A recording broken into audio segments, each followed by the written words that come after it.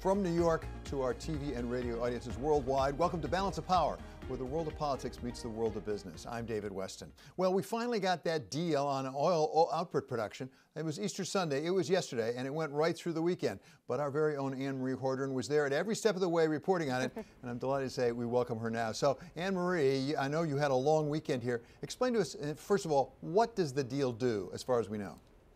Good afternoon, David. Yeah, it was quite a dramatic few days. It was supposed to be on Thursday, and you thought we were going to get the deal Thursday because we had heard that Russia and Saudi were willing to go to production, to their production to be 8.5 million barrels a day, which is pretty huge, especially when you look at their April figures. But there was a sticking point, and that came with Mexico. It required them to cut 400,000 barrels a day. They wanted to cut at most 100,000 barrels a day. So there was a lot of back and forth throughout the weekend. President Trump had to get involved, and there's been quite a few phone calls between him, Mexico's president, on top of that with him and the King of Saudi Arabia, and President Putin. What the deal does do, though, finally what we got to the deal was 9.7 million barrels of oil. Mexico won this diplomatic victory, really only cutting 100,000 barrels. So if everyone complies, you're looking about this 100 million barrels a day coming off the market. That's if people comply. We have seen in the past there are some that struggle to comply, with the likes of Iraq and Russia also as well. But when you look a little bit deeper, and Goldman Sachs did some of these numbers, David, if you look at the first quarter of averages of these producers, it could actually be closer to about 5 million barrels a day of real oil coming off the market. You'll see a lot of people, like the President of the United States was talking about 20 million barrels a day. That accounts for other producers declining production, but not voluntary, just economically driven declines. This cut is voluntary cuts from these oil producers.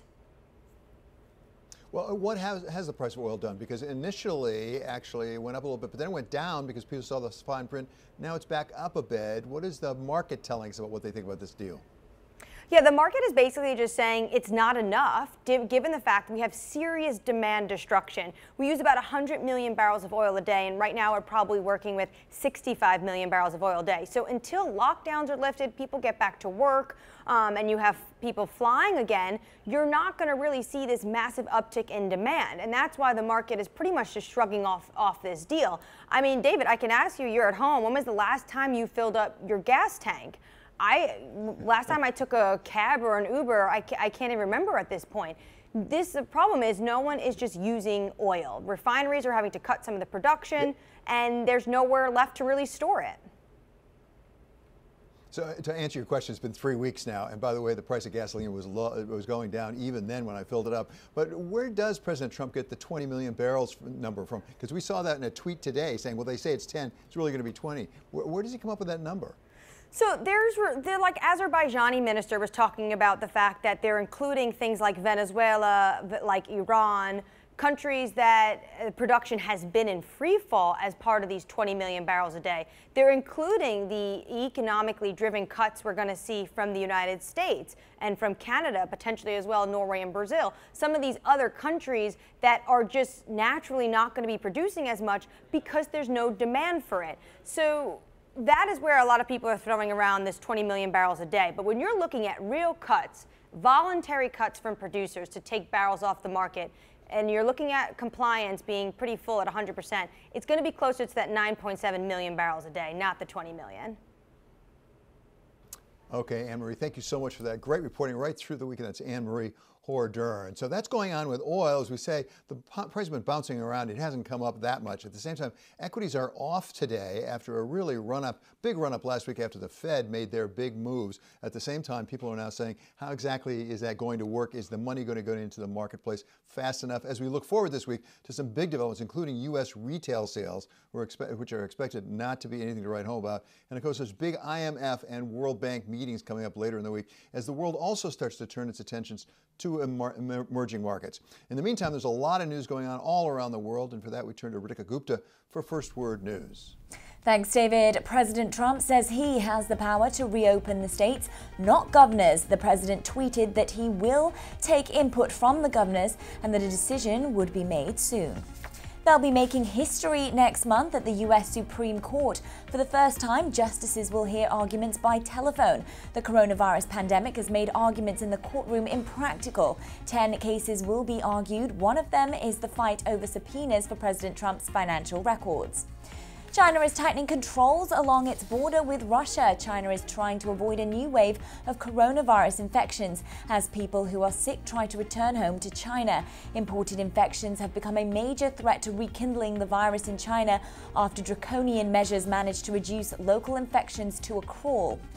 Global news 24 hours a day on air and on Quick Take by Bloomberg, powered by more than 2,700 journalists and analysts in more than 120 countries. I'm Ritika Gupta. This is Bloomberg. David. Thanks so much, Ritika. Coming up here, we're going to talk with Democratic Congressman David Trone of Maryland about the prospects for yet a fourth round of big spending out of the government to help the economy. This is Balance of Power on Bloomberg Television and on radio.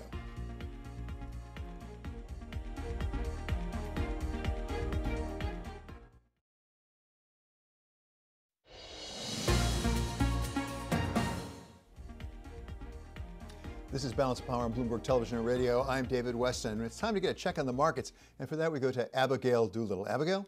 Well, David, it is certainly a bit of a risk-off start to the week, but you have to remember last week it was a big rally. Last week, the S&P 500 climbing about 12%. So today we have greater than 1% declines. Last time I checked, off of the lows. At the lows, down more than 2%, but you can see right now down about 1.4%. And interesting, because last week the NASDAQ, those tech stocks, underperformed, perhaps worrisome for the bulls. Today, on a relative basis, outperforming. So can that tech strength bring stocks higher? Interesting, David, if we take a look at two different havens, though, two different messages. The yen is climbing higher, but haven bonds are trading lower. Net, it's lots of uncertainty with stocks down at 1.35% from the highs and then up more than 20%. Investors trying to figure out what is next. Well, what is next is going to be earnings, isn't it, Abigail? Something you and I talk about all the time. We got bank earnings coming out. That's going to really be big for the markets, isn't it, this week? Definitely. That's the big catalyst that everybody's waiting for. So to your point on banks, reporting tomorrow, some of the big banks, and you can see some fairly decent weakness there, even with yields climbing. So that speaks to the degree of uncertainty about what the CEOs of some of the big banks, including JP Morgan, are going to be saying, the color commentary on the macro environment. Most S&P 500 companies have cut guidance, but relative to the banks, lots of folks are looking for higher provisions than expected, commercial loans probably up, and then it'll also be very interesting to see how trading does during this time of uncertainty and so many traders working from home. But it'll be the more macro commentary that could really set the tone for this historic earnings season, David. Investors really want those clues in terms of what's next and directionally for the major averages. Okay, Abigail, thank you so very much. That's Abigail Doolittle with that market check. Well, there seems to be a broad consensus in Washington right now that we need yet a fourth round of spending to try to help the economy out. Not so much of a consensus about exactly how big that's going to be or to whom it's going to go. So we bring in now Representative David Trone. He's Democrat of Maryland, for a read on exactly what the issues are. So welcome, Mr. Congressman. It's great to have you with us. As I understand it, everybody agrees we need more money for small businesses, but beyond that, maybe there's not as much agreement. No, there's no question the small business community needs another $250 billion. The question is, what else needs to be done? And clearly, if you're talking to your hospitals and what's happening in the system, as we can see, the hospitals and community health centers have got to immediately get another infusion. The Democrats, we've suggested $100 billion to the hospital system and also for state and local governments. $150 billion is the number we've got in the bill, the supplemental bill. And if you're talking again to them, our governor here in Maryland, Larry Hogan, has done a great job. He's put in a hiring freeze. He's put in a spending freeze. You know, right on top of when he has to hire and process literally hundreds of thousands of more unemployment claims. Now, these are incompatible. So we have to help across the board, local, state, hospitals, medical, and SNAP, 15% increase in SNAP for the children that are out without food. So, Congressman, it brings up the question, is this a partisan issue? Because you mentioned your governor, Larry Hogan, who actually joined with Andrew Cuomo, a Democrat, so a Republican and a Democrat, in a statement over the weekend saying this is really bad for the states. We're going to have to start cutting back essential services. So what is the hang-up? Well, you hit the nail on the head. It's absolutely bipartisan. I mean, you know, our guy, Governor Hogan, a wonderful Republican governor, and Cuomo, a Democrat, working together for $500 billion they say they're going to need. They've already were given 150 in CARES 1. Our CARES 2 bill's another 150. I think it's a pride of authorship, but at the end of the day, everyone's got to come together this week. The money will run out on the PPP program around Friday. So the Senate came in today, and the House will come in immediately for a voice vote. It's got to be bipartisan. We got to pull together. We got to put politics aside, but they know, the governors, the local, county executives, et cetera, need the money. The hospitals need the money, and they need it now. They don't have the PPE that they should have. Just pick up the phone, call your hospitals, and you're going to hear the same story. Yeah, we hear it all across the country. So, Congressman, you said something critical. You said you have to come together. Well, physically, obviously, Congress can't come together. Is that part of the problem here, is that people are doing this on remote, basically the way we're all doing our jobs these days? Well, it certainly slows down the ability to come to a consensus. As a business person all my life, we get in the same room, you talk it out, you walk out, and you march forward to the same vision. But here, that's just physically impossible, and that's going to be that way for perhaps some time. So it certainly slows down the process, but it's not optional. This has to happen. It has to happen fast, and I'm confident it will happen. So, Congressman, let's go back to the part that everyone seems to agree on, that $250 billion to sort of top up the aid for small businesses. I'm going to draw upon your expertise. You are a small businessman. You founded a small business. You must have a sense of how this is working right now. Are people getting the money? Because I've heard there have been applications for $100 billion of the $350 already appropriated, but it's not clear to me how much that's actually getting out the door and getting into people's bank accounts. Well, a lot of people are absolutely getting the money, but it's not evenly distributed. And our small businesses that didn't have a banking lending relationship. So if you weren't already a borrower, you're looked upon as really a second-class citizen. And many of our communities and our minority communities, our diversity communities, are very underbanked. When I started my business the first 15 years, I had no lending relationship. Because I was very risk-averse to debt. And many of our small businesses are the same way. So they're not getting the money. So in the bill that we put forth, the Speaker has the $250 billion, $125 billion of that is the community banks, help those in rural areas, very important, but also help those in a lot of our urban towns, urban cities that really aren't getting the money. And we just got to make this happen. The other issue they should do is they should put out guaranteed purchase orders for the PPE. That's a separate issue, but it's really got to happen. It's just good business. If we use the Defense Production Act to the fullest extent, and I've done supply chain all my life, and we've had a massive supply chain failure. Now with Admiral P in charge, that's where we recommended, many of us did, literally months ago, that put some of the military background that's done supply chain, and he has done a spectacular job, but it's way too late. He's there now, but he should have been there sooner. And as a practical matter, how much farther do we have to go? You're on the Joint Economic Committee, as I understand it, for the House. How much farther do we have to go before we really cushion ourselves from this blow?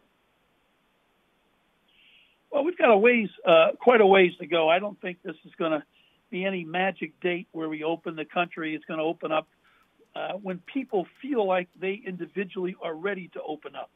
It's not somebody makes a decree. That's just baloney. It's when you and I feel safe and our families feel safe to venture out. That's when we open up, and that'll happen 300 million times. But we've got to get to testing, massive failure on testing. Then after that, we've got to get to tracing who's been exposed to those that tested positive, and then we've got to quarantine. So that's got to be what Speaker Pelosi spoke about almost 3 months ago, testing. She was dead on, and we're still not getting the testing. Without that, you can't trace. Without that, you can't quarantine. And is the Admiral taking on the testing as well? You mentioned the PPE. Is the Admiral taking that on as well? Are you confident that's going to get fixed? Absolutely. He's been very impressive in the conference calls we've had. He's the type of person that should have been brought in. We want to right away rely on our experts, our medical experts like Dr. Fauci, and our logistics experts. This is a supply chain logistical challenge. And we made upfront logistical mistakes on where we allowed to have these products actually produced. I mean, you can't have all your production in China, and just because it's $2 N95 mask cheaper. That production should have been distributed across the United States. Maybe we pay $2 more, but we make it in Wisconsin, we make it in Maryland. Right. That's a much more thoughtful way to go. A lot of lessons to be learned, but we hope we've learned it. We're moving forward now. So thank you so much. That's Congressman David Trone, Democrat of Maryland.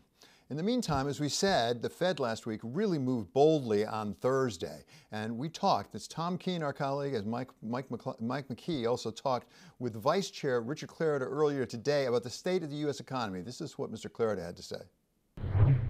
I'm very confident that as the economy recovers from this hit and begins to return and recover, that we at the appropriate time will be able to unwind these programs. You know, Tom and Mike, there's nothing fundamentally wrong with the U.S. economy. It came into the year in a very strong position, both in terms of employment and growth and financial markets, and I'm confident we can get back there, and at the appropriate time we can scale back these programs. Let me follow up on that, Dr. Clarida, and ask you this. With probably billions of dollars in loans out to companies at near zero for over 4 years, are you ever going to be able to raise interest rates again, or are we looking at essentially the Fed doing yield curve control now? Well, right now we're not doing yield curve control. What we indicated in our March statement is we're going to keep rates where they are, which is basically very close to zero, until the economy is on track to achieve its maximum employment and price stabilities. And so the path of the economy is going to dictate ultimately the path of rates. But in terms of our programs, these facilities will be in place during the period when the economy is being impacted by the virus. In the term sheets for these programs, you'll see that the facilities are due to stop lending in September of this year. Obviously, we can extend that as needed. Those loans will be in place. They'll have a term of several years. And no, at the appropriate time, I do not think that we will have that will be a challenge to us when it's appropriate. But again, that's a long way down the road. We think where rates are now is where they need to be, given where the economy is. Tom mentioned the notes he's getting from people asking questions, and the one I get most often is, why did you feel it necessary to go into buying junk? Well, we have put in place no fewer than 9 facilities over the past several weeks, and first and foremost, our focus in these facilities is making sure that credit is flowing to businesses and households, and obviously we're in the commercial paper market. In the TALF program, we'll be financing auto loans and credit cards. In our Main Street lending program, we're going to be partnering with banks to provide financing to businesses. And so really the vast bulk of these programs is really focused on new lending. There is an element of one of these programs that will be purchasing assets in the secondary market. I think an important point for your listeners and viewers to recognize is that several important companies in the U.S. were investment grade up until this crisis hit. And what we've said in our programs is that, you know, if they've been downgraded after the date of the crisis, they will have access to these facilities. But that really is our focus in these programs. Mr. Vice Chairman, the elasticity here, the outcomes of this pandemic are extraordinary, and I'm not asking you to play epidemiologist today unless you'd like to. But what I would suggest is we don't know the speed of outcome What do you do if we get a more optimistic outcome? What do you do as an institution if there's a rapidity to our recovery? Well, and obviously, Tom, we are looking at a very wide range of scenarios, as I'm sure are other central banks and policy makers. And we have gotten a lot of bad news in the last several weeks in terms of the spread of the virus. And the impact, obviously, in the labor market with 16 million initial claims over the last several weeks. So the economy is taking a hit, as I've said, because there's nothing wrong with the economy. We've asked people to step back from economic activity. There are scenarios that are more optimistic, and obviously we certainly hope and pray that they materialize. If they do, that'll be a good situation to be in.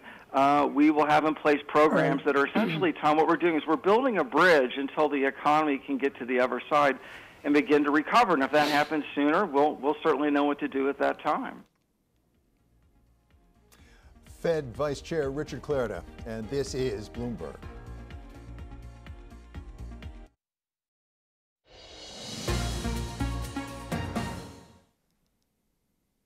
This is Balance of Power on Bloomberg Television and Radio. I'm David Weston. It's time now for our Stock of the Hour, and it's Netflix. It's the best performer in the S&P 500 today. And for a report, we turn to Kaylee Lyons. Kaylee?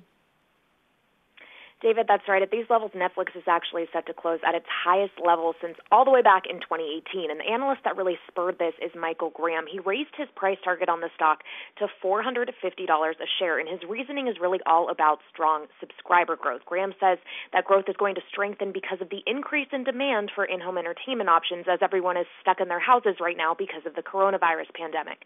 As a result, Graham says he's raising his estimate for net subscriber additions. He expects that total paid membership will grow 16.5% this year. Previously, he saw growth of just 15.7%. Not only does he think more people are signing up for Netflix, but that there isn't going to be as much churn within its existing subscriber base. And Canaccord isn't the only shop on the street who sees that strong subscriber growth. Our analysts here at Bloomberg Intelligence think Netflix can actually match the 9.6 million subscribers it gained in the first quarter of last year. That would mean the company beats its own guidance by at least 35%. And BI notes that data shows a 56% surge in Netflix app downloads in March, and you can thank the success of the documentary series Tiger King for at least part of that. It's attracted 34 million viewers, David. Okay, thanks so much to Kaylee Lyons. Coming up next, we're going to talk to the Lieutenant Governor of Delaware, herself a health policy expert. That's coming up next on Balance of Power on Bloomberg Television and on radio.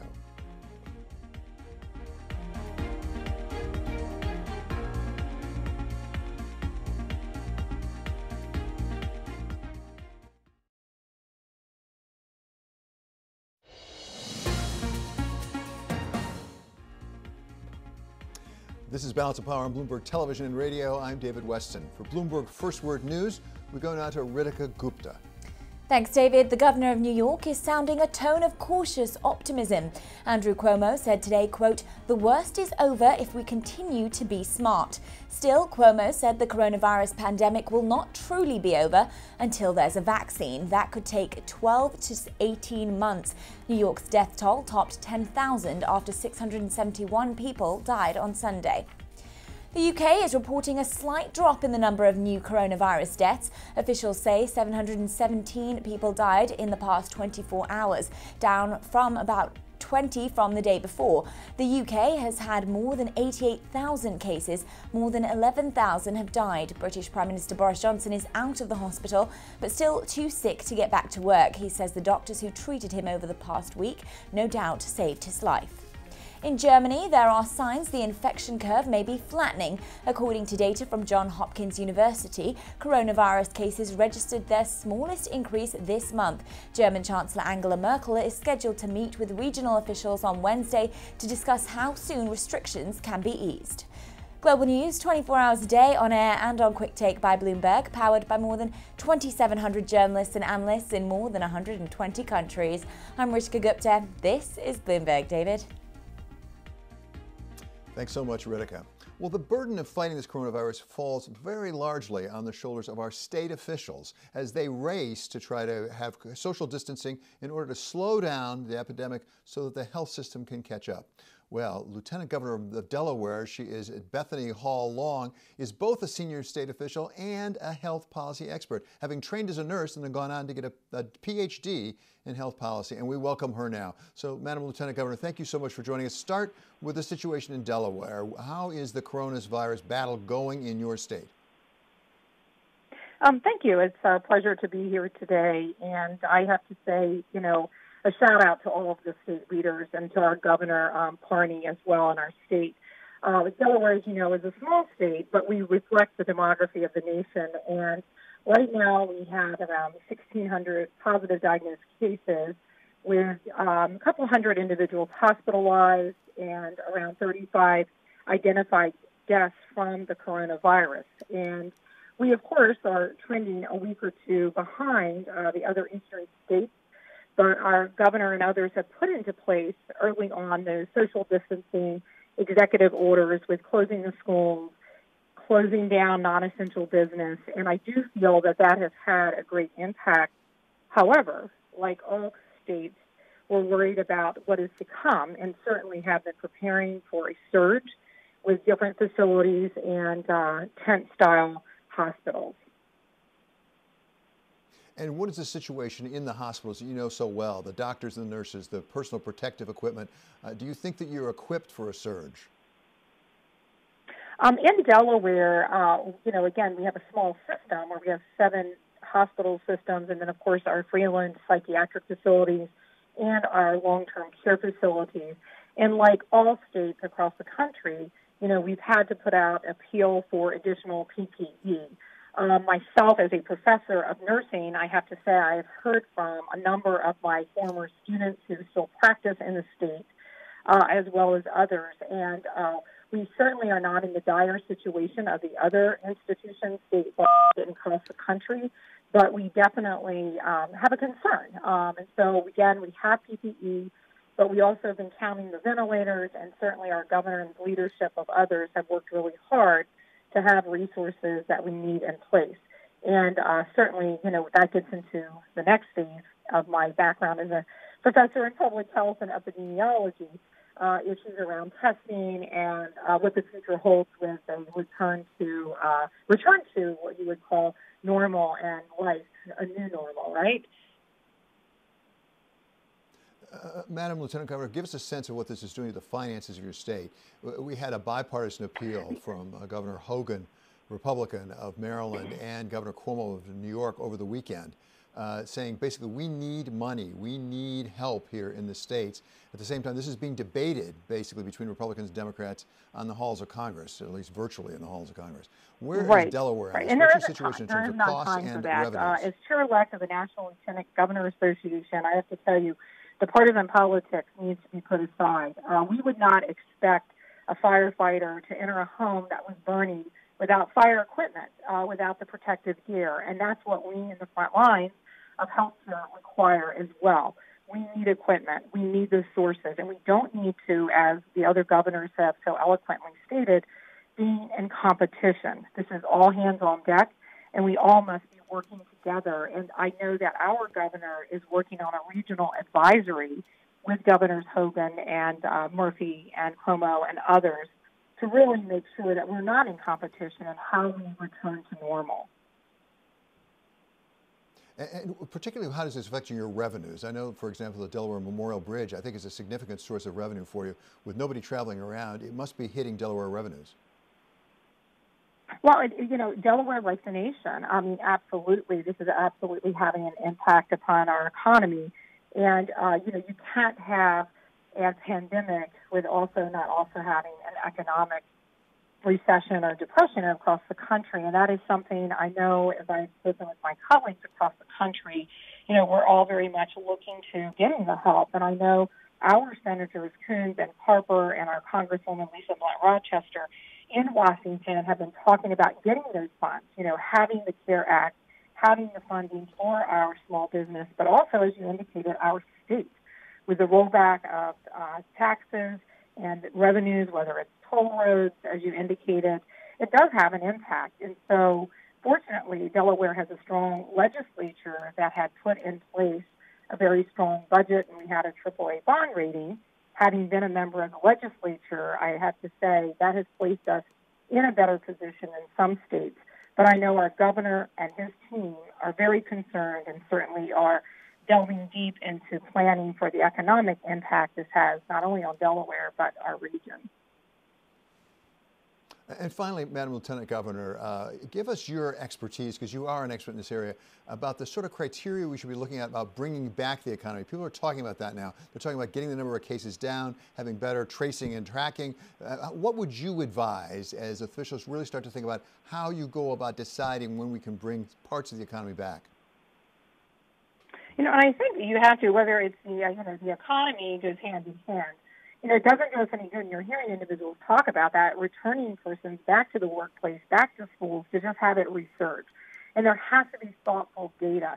In the ideal world, we would have started in December and January with, statewide or as much testing as we could in spots. And I think that is going to be paramount, particularly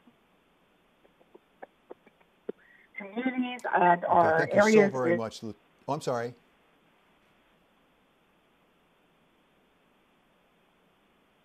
Go ahead. Okay, thank you so very much. The Lieutenant Governor of Delaware, she's Bethany Hall Long. Coming up next, competition is at the very center of economic policy in the United States, but what happens when you try to organize an oil market globally? We're going to talk with an antitrust expert, Bill Baer of the Brookings Institution. That's coming up next. This is Balance of Power on Bloomberg Television and Radio.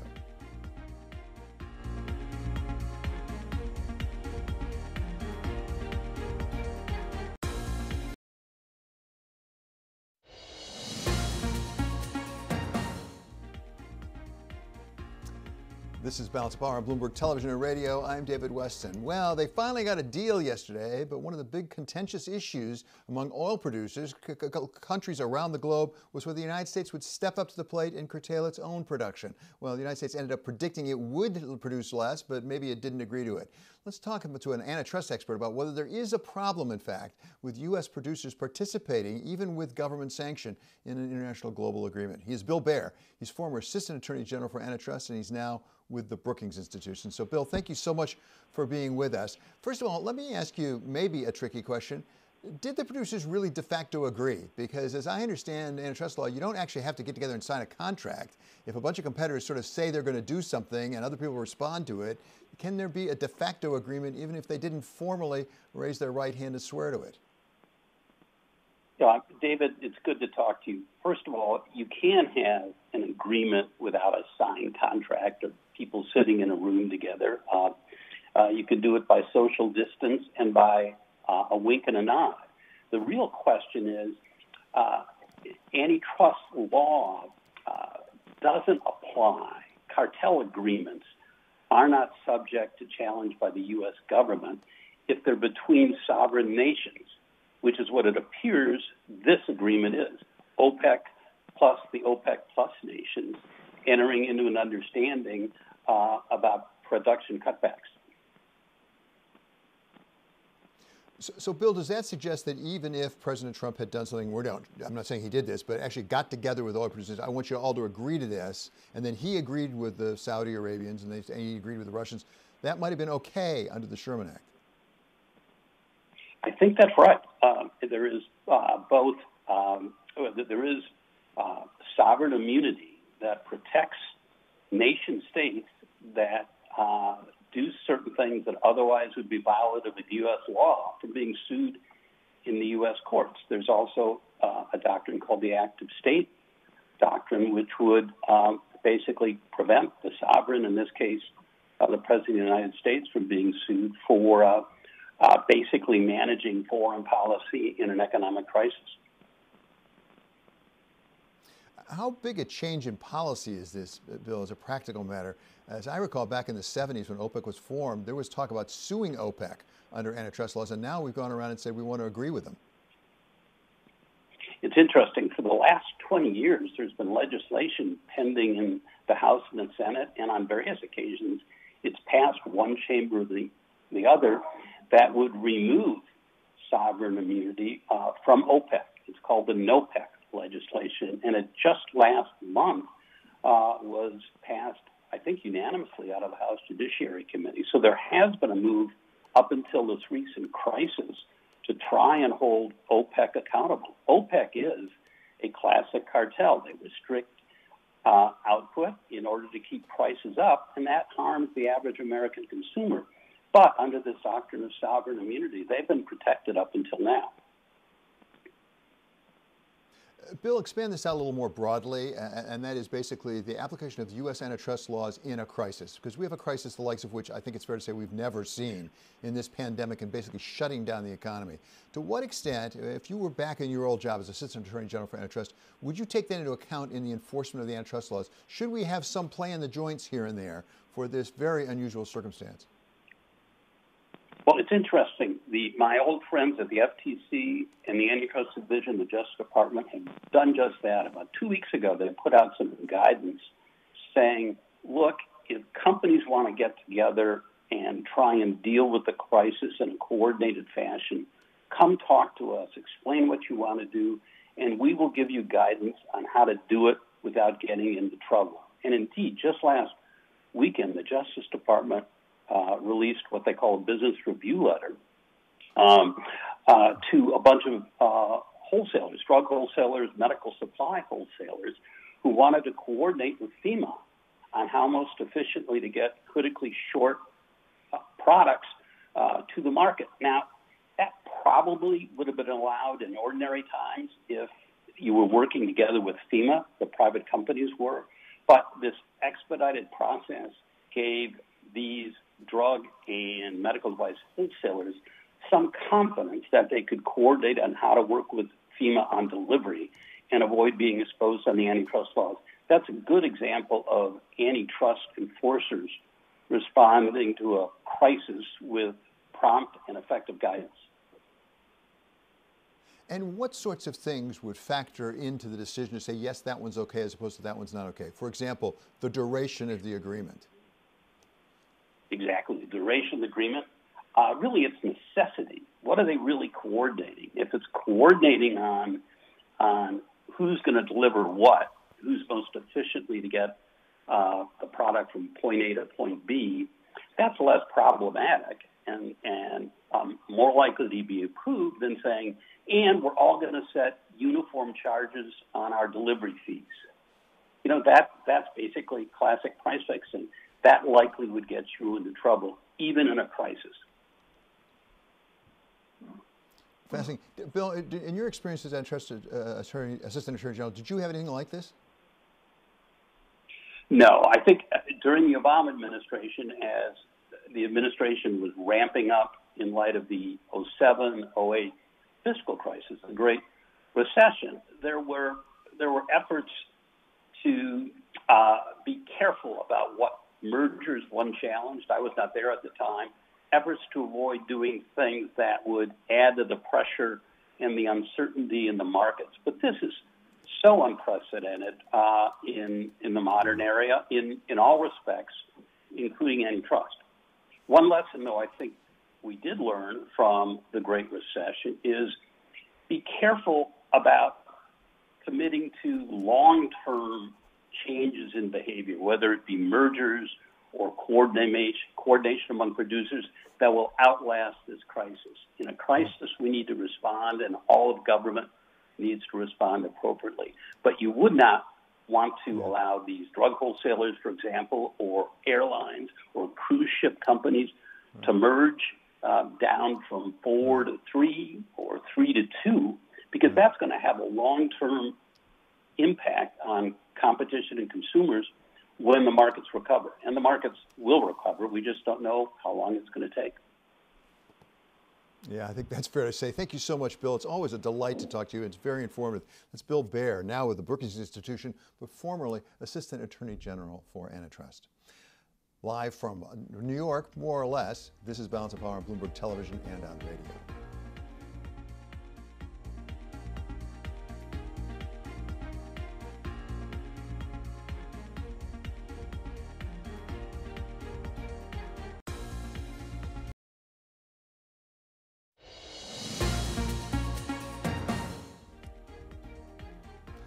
This is Balance of Power on Bloomberg Television and on radio. We all are really fixated on this coronavirus and exactly how it works. Earlier today, my colleague Tom Keene got to talk to Dr. Joshua Sharfstein.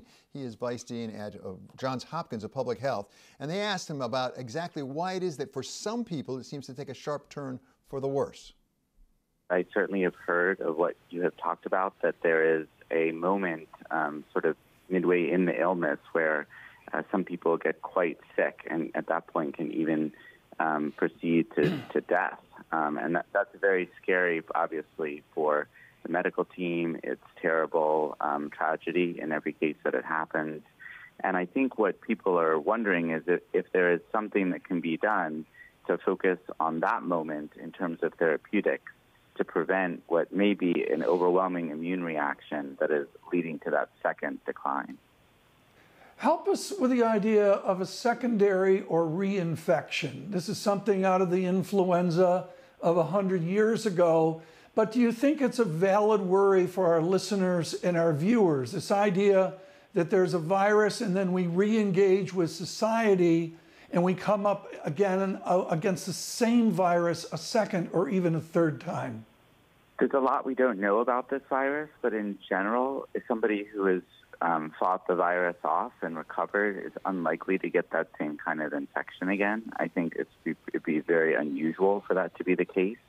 And even the reports of sometimes people may have recoverable virus later are not quite the same as saying people can really get sick twice. So I think that we'll have to see what the data is, but it's probably a reasonable assumption at this point that people who at least were reasonably sick and got better are unlikely to get that sick again. Mm-hmm. The Prime Minister was exceptionally eloquent. I read it in the Telegraph this morning about the nurse from New Zealand, and I believe the nurse from Portugal as well, who he literally said kept him alive. Give us an update on what you see at Johns Hopkins among the staff, the nurses, and all the others assisting the doctors. Well, it's an incredible dedication at Johns Hopkins and elsewhere. They really, people, have felt that this is their calling, this is a responsibility. The medical center has been very supportive in terms of making sure there's protective equipment and all kinds of other mental health resources for staff. But, this is, and it's not just the doctors and the nurses. There's a real sense of purpose, really, for everybody who's working there. And I think, this is a moment in a way that many people have been training for, even if they didn't realize it at the time. Mm. One final question, Doctor, if I could. The great fear that's out there is things here in New York, and particularly in the borough of Queens, have been really, really quite horrific. What's the ability of this virus to spread to secondary cities and tertiary locations across the nation? Well, what's really remarkable to me is how so many people believe that what's happening there, meaning somewhere else, isn't going to happen here, meaning where I live. And nobody should really have that sense of confidence. People felt like, well, it's in China, it couldn't come to Italy. It's in Italy, it couldn't come to the U.S. But, it could go anywhere. Any city could be affected. Letting our guard down here, it would be a terrible mistake. And I think that, certainly in Baltimore and Washington and other cities, we're seeing increases in cases, and we realize how much is at stake here. And I think, we're going to be obviously in touch with people in New York and learning a lot from New York's experience. And the cities that think that they couldn't have this problem are really risking quite a lot. Right. That was Dr. Joshua Sharfstein of Johns Hopkins talking with our colleague Tom Keene. And now we want to get a market check, and for that we go to Kaylee Alliance. Last time I checked, Kaylee, we were having a tough day in equities. Where are we? We are having a tough day in equities. That's right, David. Right now, the S&P 500 is down about 1.8%. For the Dow, we're down about a full 2%. It's not as much pain for the NASDAQ. It's only down about 0.75% right now. But in some ways, it's not all too surprising that we are lower on the day, given the fact that we're coming off the best week for equities since 1974. There may be a little bit of selling off the back of that really incredible rally. And of course, this is just a day before earnings season really kicks off, with JP Morgan results due before the bell tomorrow. It's going to be a very unknown earnings season. Companies haven't been able to give really accurate guidance. We're kind of going into it blind, and so investors may be pulling off some risk positions ahead of that. Now, when you look beneath the surface of the equity market at the IMAP function on the S&P 500, for example, it's really a broad-based sell-off. Every single sector is lower. The worst performing sector is actually real estate and financials. They're down around 4% each. At top, you have consumer discretionary. It's only down fractionally. And energy, interestingly, is the second best performer, relatively speaking, in the equity market. And that, of course, is due to the fact that you are seeing oil rallying today. WTI is up about 2%. We're trading right around $23 a barrel. And, of course, that is coming off of that historic OPEC plus output cut deal. And of course, we had the president weighing in on that earlier today, saying that actually OPEC Plus is looking to cut more like 20 million barrels a day. So that is feeding through to some optimism in the oil market, David. Okay, thank you so much to Kaylee Lyons for that market check. Now, in the second hour of Balance of Power over on radio, we're going to talk to the first person appointed at Congressional Committee to oversight and see all that money going to banks for bailouts. I'm sorry, to companies for bailouts. This is Balance of Power on Bloomberg TV.